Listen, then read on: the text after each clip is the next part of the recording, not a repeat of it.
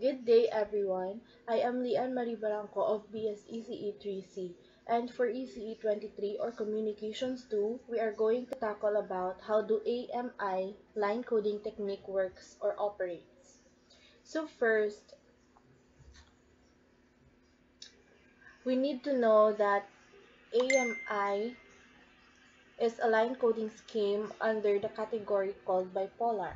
And bipolar encoding is also called multi-level binary, that is a type of RZ or return to zero line code. It means that two non-zero values are also present. AMI is a binary and RZ line code. It has a negative and positive value. So together with 0, they make three voltage levels. This is the positive values, 0, and the negative values. So what exactly is AMI? AMI stands for alternate mark inversion, where the word mark means 1, based on its origin in telegraphy. Accordingly, AMI means alternate I inversion. It alternates into positive and negative volts in binary 1, while in binary 0 it stays neutral. So for example, how AMI technique works or operates. So when we are given the data of 1011, 0011, 001, we are going to look at the voltage levels of this data.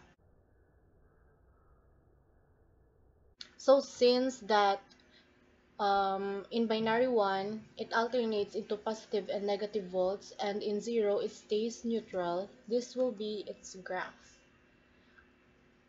We are assuming that this is a positive logic. So 1 will start in the positive level of our graph.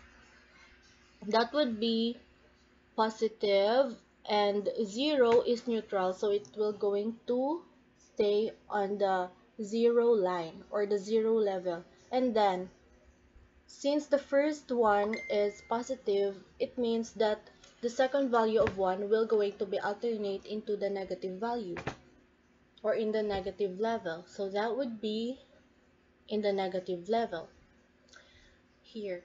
And then next, we have data of 1, and that would be on the positive level again. The alternate of the negative is the positive. And we have 0 and 0. So that would be in the neutral side or in the 0 level. And then again, we have 1.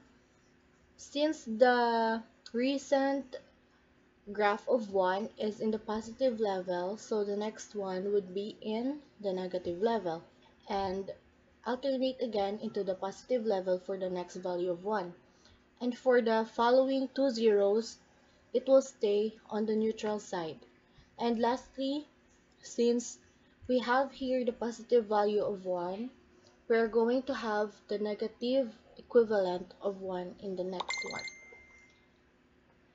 And next example is 01010011011100.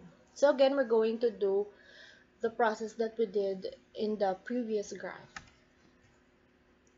Here, 0 is neutral, 1 would be the positive, and 0 will again be neutral, and the next one would be negative.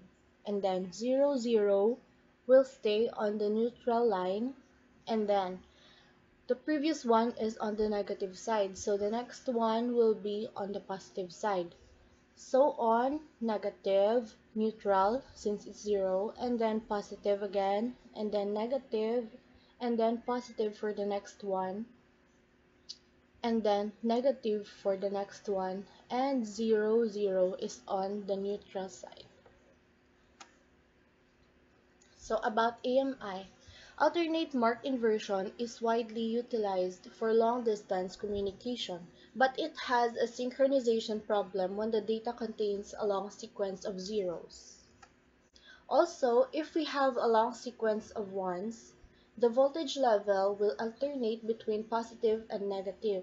Therefore, it is not constant, so there is no present DC component.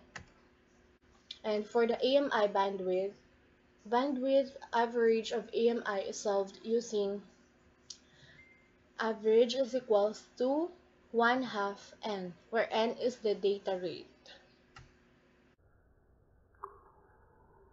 So for additional info and summary, line coding converts digital data to digital signals.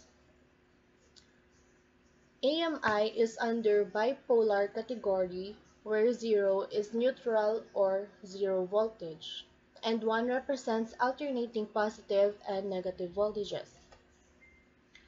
BPS or beat per second is the unit of data rate.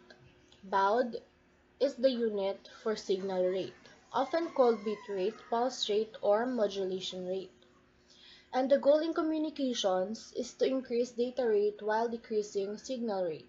Increase in data rate increases the speed of transmission, and decreasing of signal rate decreases bandwidth requirement. That's all. Thank you.